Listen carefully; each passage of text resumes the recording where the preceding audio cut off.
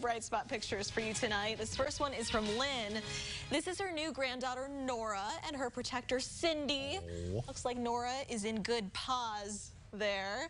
And speaking of paws, look who visited the shelter dogs at Effingham County Humane Society this weekend. It was Santa. Officials say they all asked Santa Paws for the same thing, a home for Christmas. So they say if you're looking for a new family member for the holidays, fill out an application and you could meet your new best friend. And of course, we want to see your pictures and video. You can email us or send them on Facebook. We'll have a post at the top of our Facebook page to share what you're seeing. It'll be their